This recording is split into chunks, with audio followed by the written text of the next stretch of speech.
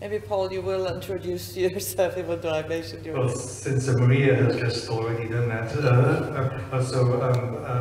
I work at Queen Mary Westfield College in London. I'd like to ask you, Noam, about something that you said in response to a couple of questions back, namely about words not having real-world reference. I suppose what I'd like to point out is that some of those cases seem to be cases that are not accessible or not easily accessible to consciousness. So, for example, the word house, you pointed out all these strange features of it, both now and in your writings, but I think it really takes, you know, someone to point out those kinds of features before people realize them. With other examples, though, I think the oddness, or, you know, let's just say the fact that these phrases don't have real-world reference seems more easily accessible. So, for example, another sentence of yours, I think it goes something like, the bank moved across the road after burning down. Yeah. Which seems at first like a perfectly straightforward sentence in English. We can all more or less reconstruct the train of events, but then when you reflect on it for just a second, you think, huh, that's funny, you know, there can be nothing, no real object can have A, burned down and then moved across the road, which is the point of the example. So my question is, at least for the latter kind of examples, how is it that we're able to use those sentences so easily to convey truths? Because it seems, on first inspection at least, that, you know, if a sentence either asserts or presupposes the existence of an object that does not exist, and indeed in many of these cases an object that could not exist, it seems on first inspection like they should either just come out false, or that they should come out as, you know, presupposition failures. Actually, I should mention that Paul is the only person who writes on semantics who takes any of this seriously, so it's unique. But I think what it means is just that most of what we do is unreflective. It's kind of like seeing a rigid object in motion or seeing the moon illusion, or understanding other people. We have the slightest idea how we do it. We can't introspect into our own behavior any more than we can introspect into falling bodies. I mean, it's just intuitively obvious that if you have two objects of different mass, the one with a larger mass is going to fall faster. Well, this turns out to be false, but it's if we can't introspect into something as simple as say falling bodies, or why some things fall and others rise, how can we hope to introspect into anything as complicated as what the human mind is doing? You've got to study it from the outside, the way you study other things. And when you do, it's very hard. There are illusions about, one of the main illusions goes through all of intellectual history, is that somehow we ourselves ought to be the easiest thing to study because we can look into what's going on. So, say, you know, Tom Nagel asks what it's like to be a bat, and nobody can give the answer. But try answering the question, what it's like to be me. I mean, I don't think anybody can answer that question either. At least I can't. You can't pose questions like that. They don't mean anything. To figure out what it's like to be me, or a bat, or a nematode, or no matter how simple it is a hard scientific question. And to ask what it's like to be a person, even yourself, is maybe one of the hardest questions. You can write novels about it, or write poetry about it or something, but you can't give a discursive account. Just can't answer the question. And I think we can't hope to answer the kinds of questions that you're talking about just by introspection. Somehow when people use the word bank, let's say, they automatically understand what you just brought out. And they don't find it confusing unless you point out to them, look, this technically doesn't make any sense. And then you get things like, say, Kripke's puzzles. But the puzzles arise because you're trying to present in a rational form that's, somehow objective, things that are handled by people in a totally different way. If I may ask a very Sure. Yeah, go ahead. So I guess He my gets a worry- special dispensation No, because he takes it Paul seriously. gets special dispensation. So I guess my worry is that,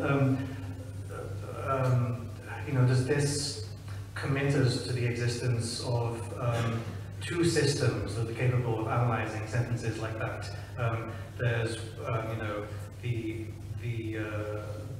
I guess the normal semantic interpretation system, which is indeed inaccessible to consciousness, as you say, but then there's this other faculty by which we come along and say, that's funny. Yeah. But it seems that this other faculty is itself doing some kind of semantic analysis of those sentences. And so we seem to be left with a kind of, what words from the, on the face of it look like a slightly ontologically costly system, whereby we have two systems that can do some kind of semantic analysis. Well, I think we have to set up two different systems. There's our many different systems. In fact, I think there's probably a high level of modularity in the mind.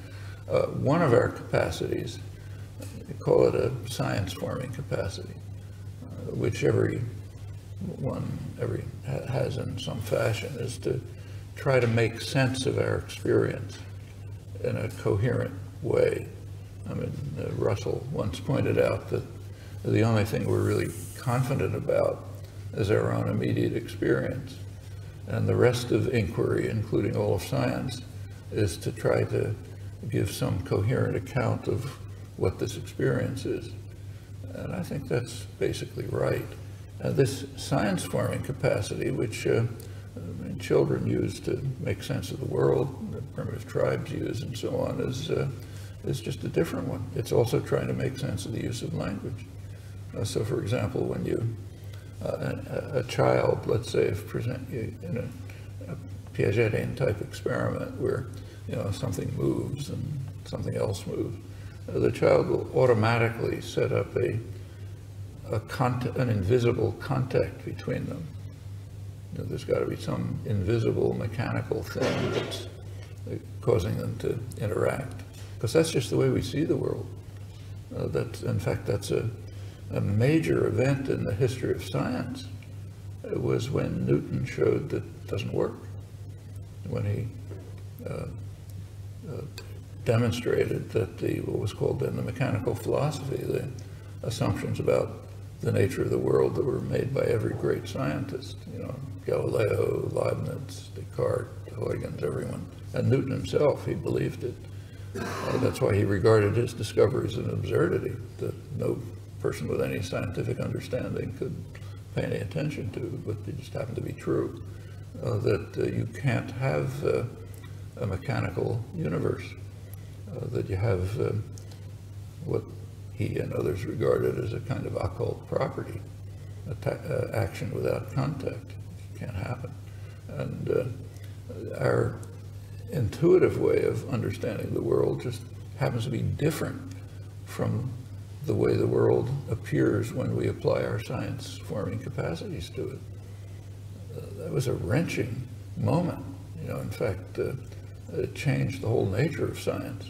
So for Galileo, the great scientist of the early modern period, the goal of science was to show that the world is intelligible.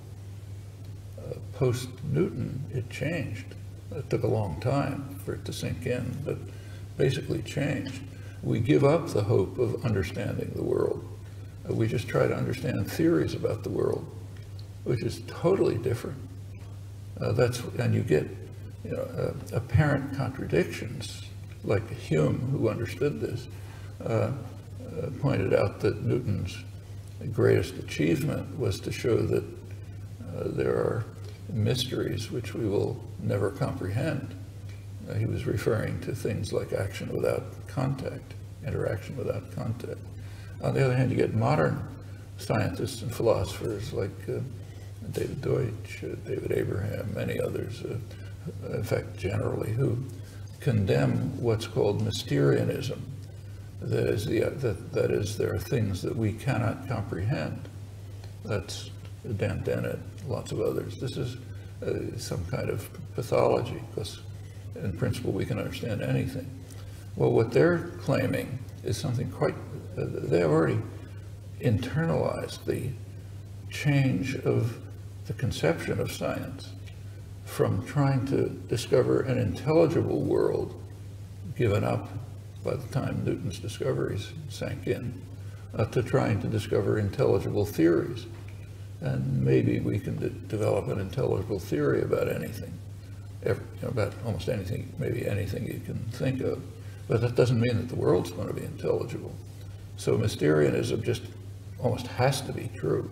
I think it was proven by Newton, in fact, though he didn't like it. He thought it was absurd. Hume recognized it, look, it's true, what can we do with it? Locke recognized it. So Locke, one of his great insights was, what's called Locke's suggestion in the history of philosophy, that he said that just as there are, he put it the theological framework, but we can extract it from that. What he said is, just as God added to matter properties which we cannot comprehend, like action at a distance, so God might have superadded to matter a faculty of thinking.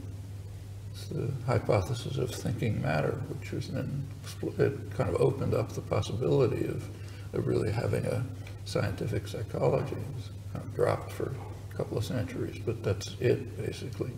And you have to try to figure out, well, what is the property of whatever's in there that allows thinking. But I think that gets right back to your question. We can, with our scientific capacities, we can look at this and say, hey, there's something really wrong here. We have to have another system for describing it, which doesn't have these internal contradictions. And that's just a different system than what we call common sense, or ordinary ways of looking at things. And within that system, you can develop, in fact, you try to develop a notion of reference. So in, say, physics or linguistics or any other kind of organized inquiry, you hope that the entities that you construct, mental entities that you construct, symbolic entities, you hope that they actually pick out something that exists in the world. So if scientists think they found the Higgs boson, they would like to believe that there is a Higgs boson out there, And if linguists talk about phonemes, they'd like to say, yeah, there's something real that's a phoneme. But that's a totally different notion from the ones in our ordinary language. In fact, this leads to a lot of problems in contemporary philosophy, I think. Like, take the whole twin Earth discussions, or the idea that, the water is H2O, and all of those discussions. They're just mixing up two different systems.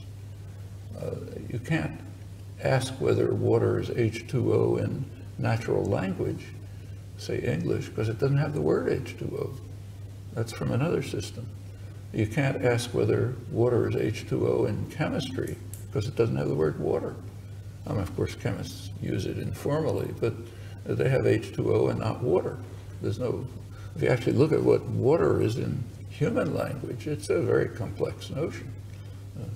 It has nothing to do with H2O, of course. But so even, you can't even pose the questions that are discussed in the twin Earth literature because of mixing two quite distinct systems. And it's kind of curious because the philosophers who develop these systems believe something that comes from Quine and Wittgenstein and so on, that words don't have meaning except inside a language. Okay. Well, if you believe that, then if you mix up two languages, it's going to be incoherent. You know? And so you'll get what looks like a sentence, water is H2O, but water is getting its meaning from English, and H2O is getting its meaning from chemistry. And chemistry is a system which at least strives to have reference. That's the whole point of science. And English is a system that doesn't strive to do anything. It's just like walking. It's what it is. You know? And it doesn't happen to have reference.